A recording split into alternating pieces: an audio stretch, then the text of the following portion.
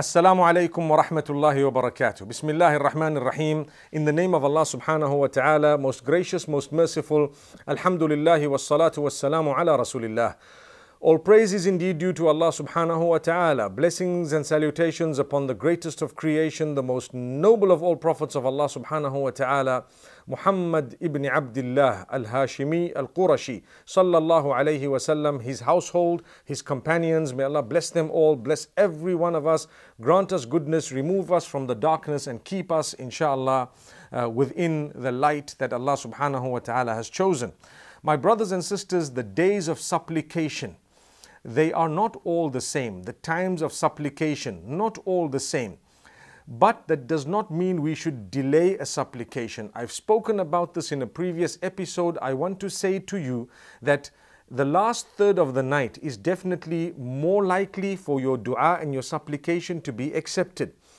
On a Friday, you repeat the dua throughout the day because there is a specific hour and there is difference of opinion as to exactly what that hour is, wherein the dua that is made shall always be accepted by Allah. So every few minutes you repeat this dua for the whole day, you stand a great chance.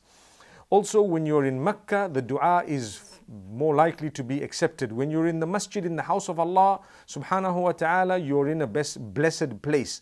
When you have just obeyed Allah, when you have just done a good deed, there is a greater chance of that dua to be accepted. But there is one that a lot of us don't know. When something bad has just happened, that's a good time for you to call out to Allah with the best of du'as. When you've just been oppressed, you've just been robbed, you've just had an accident, you've just lost a child, you've just suffered a great loss. May Allah subhanahu wa ta'ala have mercy on all of us. That is a time when dua is accepted as well. So we need to realize this and call out to Allah. Today I want to go through a beautiful hadith again. It's a little bit long, but it has in it supplications that encompass our entire living. The Prophet ﷺ said, Allahumma lakal hamdu kulluhu. Now he's starting off by praising Allah. Like I told you in the past, when you want to call out to Allah, you start off by seeking forgiveness, praising Allah subhanahu wa ta'ala, declaring His greatness, sending blessings and salutations upon Muhammad sallallahu alayhi wa sallam. When we seek forgiveness, we are now on par, meaning we're on the same page. We are looking forward to what Allah has bestowed upon us, and we will ask Him. So the Prophet sallallahu alayhi wa sallam said, Allahumma lakal hamdu kulluhu. Oh Allah, all praise, every single aspect of praise is due to you. You own it and you deserve it and it belongs to you. Allahumma la qabida lima basatta. Oh Allah, there is no one who can hold back what you have given, which means you're in control. Wala basita lima qabadta. And oh Allah, there is no one who can give what you have held back. Subhanallah. Imagine, this is all the praise of Allah. It's a way of praising Allah. Allahumma la qabida lima basatta wa la basita lima qabadta. Oh Allah, there is no one who can hold back what you have given. And there is no one who can give what you have held back. Subhanallah. Wa la hadiya liman adlalta. No one will guide the one whom you have misguided, which means if you have chosen misguidance for someone, that's it. No one can guide them. وَلَا مُضِلَّ لِمَنْ هَدَيْتَ. And there is no one who can misguide the one whom you have guided. We ask Allah subhanahu wa ta'ala to grant us guidance, and we ask Allah subhanahu wa ta'ala to make us from those who appreciate that guidance is in the hands of Allah. It's a dua we make every single time we pray. And even more than that, اهدنا الصراط المستقيم. Guide us to the straight path. What a beautiful dua of the Quran. And we ask Allah subhanahu wa ta'ala to keep us constantly guided, no matter what anyone says or does. We will never ever be misguided if the Almighty has kept us upon that beautiful path. May Allah keep us on the path. Ameen. Then the dua continues, وَلَا مُعْطِيَ لِمَا مَنَعْتَ. Similar to the previous one. Oh Allah, no one will give what you have blocked, stopped. وَلَا مَانِعَ لِمَا أَعْطَيْتَ. And there is no one who will block or stop what you have given. وَلَا مُقَرِّبَ لِمَا بَاعَدْتَ. And no one can bring close that which you have kept at a distance. When Allah has kept something far away, no one can bring that close. وَلَا مُبَاعِدَ لِمَا قَرَّبْتَ. And there is no one who can create a distance between us and that which you have kept away. Or there is no one who can create a distance in that which you have kept close. In that which you have kept close. Let me say that again. وَلَا مُبَاعِدَ لِمَا قَرَّبْتَ. And no one can create a distance in that which you have kept close. Now this is very broad in meaning. Anything that Allah has kept close, no one can distance it. Anything that Allah has kept distanced, no one can bring it close. Whether it's a relationship, whether it's physically something, if Allah has kept someone far, if Allah kept something very far, very difficult, etc., it's Allah in absolute control. All this is a prelude to the dua. All this is the run-up to this dua that we want to ask Allah. We're praising Him. The Prophet ﷺ says, "Oh Allah, praise belongs to you. All praise belongs to you.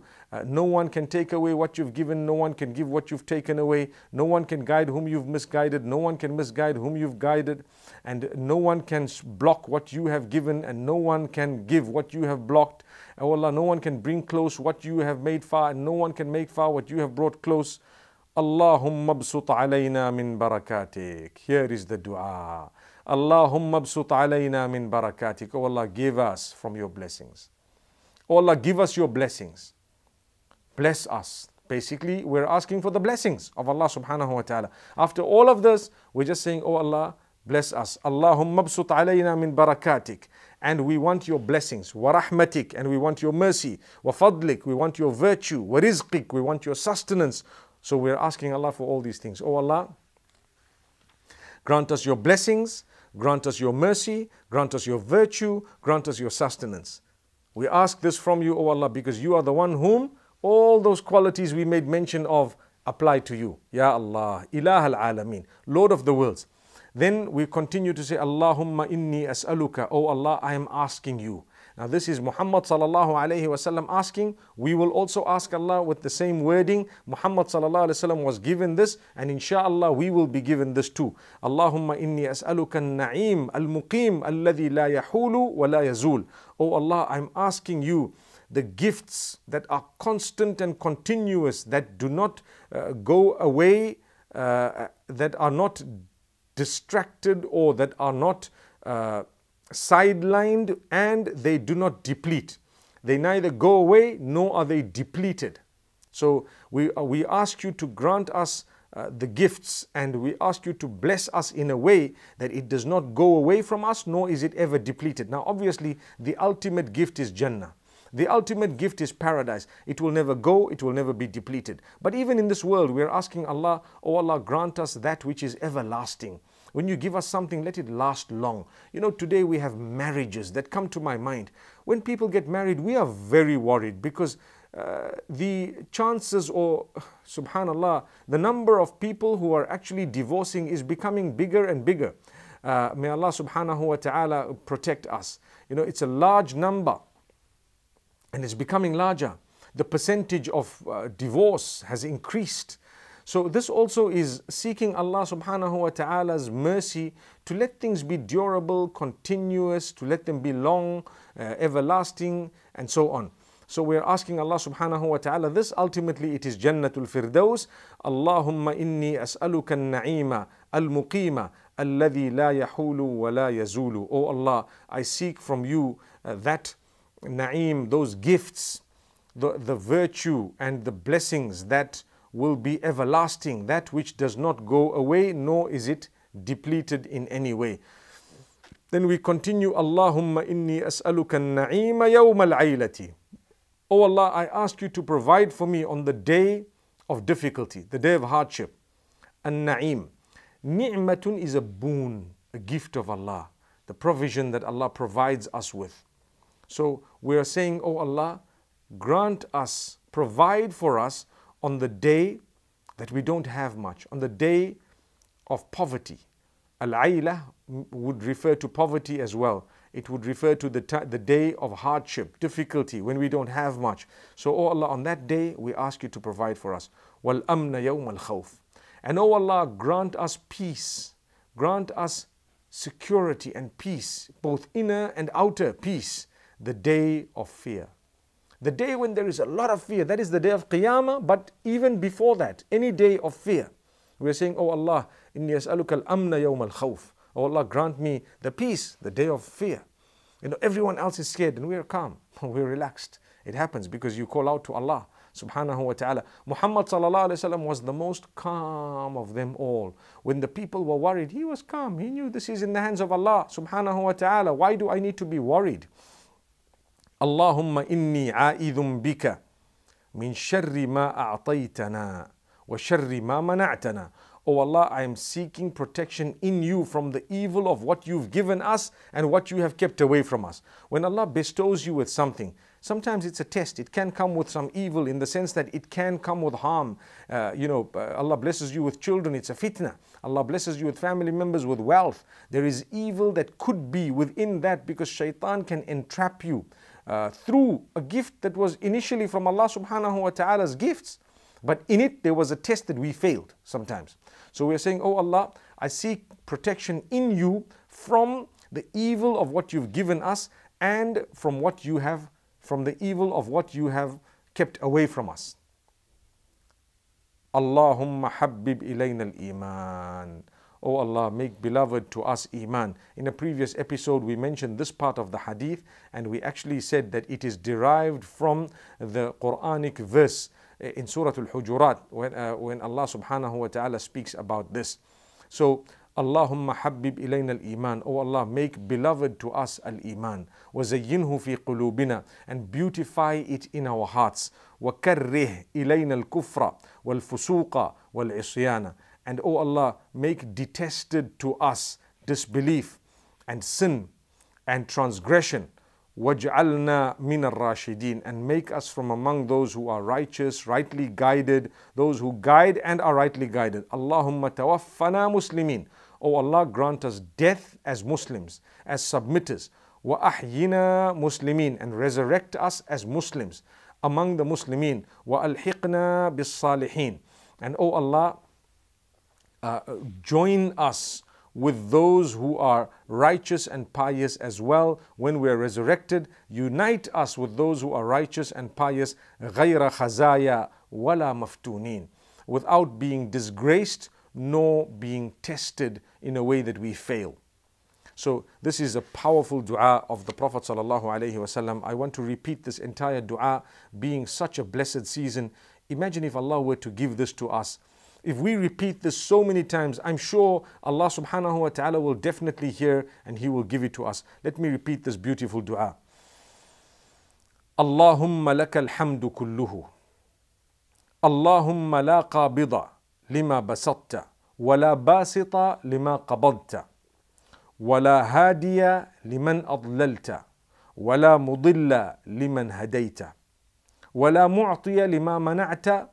ولا مانع لما أعطيت ولا مقرب لما باعدت ولا مباعد لما قربت اللهم ابسط علينا من بركاتك ورحمتك وفضلك ورزقك اللهم إني أسألك النعيم المقيم الذي لا يحول ولا يزول اللهم إني أسألك النعيم يوم العيلة والأمن يوم الخوف اللهم إني عائذ بك من شر ما أعطيتنا وشر ما منعتنا اللهم حبب إلينا الإيمان وزينه في قلوبنا وكره إلينا الكفر والفسوق والعصيان واجعلنا من الراشدين اللهم توفنا مسلمين وألحقنا بالصالحين وأحينا مسلمين وألحقنا بالصالحين غير خزايا ولا مفتونين. Subhanallah. It's an amazing dua, and I really ask Allah subhanahu wa ta'ala to grant us this dua and to make us from those who have Jannatul Firdaus through His mercy and through His power. For indeed, for Him, it is not it does not displace anything for Allah to grant every single one of us whatever we wish and whatever we want. That is Allah subhanahu wa ta'ala. Subhanallah, we move on to another supplication of the Prophet sallallahu alaihi wasallam. Again, it is about increase and protection from decrease. So in this hadith, which is also narrated in Sunan at-Tirmidhi, the Prophet sallallahu alaihi wasallam is reported to have said, Allahumma zidna wa la tanqusna. O Allah, grant us increase and not decrease. O Allah, grant us increase and not decrease. Zidna wa la tanqusna. O Allah, give us more and don't give us less. Wa akrimna wa la tuhinna. O Allah, honor us and don't disgrace us. O Allah, grant us honor. Protect us from disgrace. We only make these du'as sometimes when we have a major problem and we're worried about being disgraced from, something might happen and perhaps we might be disgraced.